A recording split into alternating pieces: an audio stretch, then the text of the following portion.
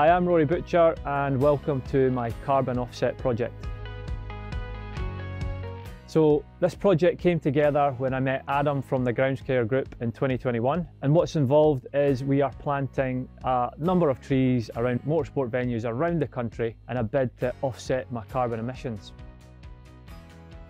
I was lucky enough to be introduced to Rory in 2021, and we wanted to sponsor a driver in the British Touring Car Championship and be able to make a difference in something tangible. And it was really great to work with a driver that's really passionate about making awareness of the environment impacts that we make day to day.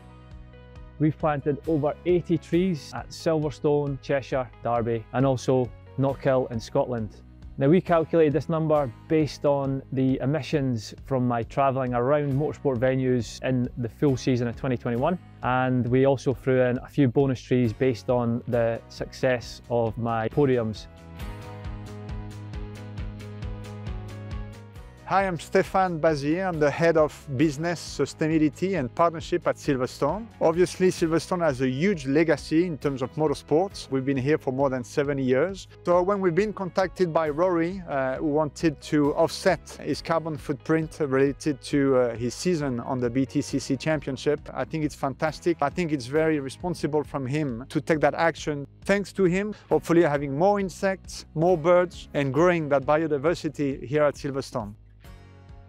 It's fantastic to have Silverstone UK Toyota manufacturing on board with the project. We planted trees in the summer at Toyota and Silverstone, and then in the last 24 hours we've been on the road between Silverstone, the race team Toyota UK, and up here in Knockhill. So here at Knockhill Racing Circuit, we're delighted to have the Grounds Care Group here with Rory Butcher, where they've been planting some trees to help Rory offset his carbon emissions from his racing season.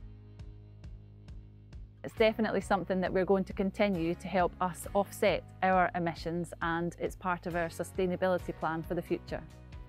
The future plans of this project is to continue working with the Grounds Care Group, continuing to plant trees, Continuing to try and get more circuits on board, and hopefully raise a little bit of awareness and make more people take small actions to hopefully make a big difference.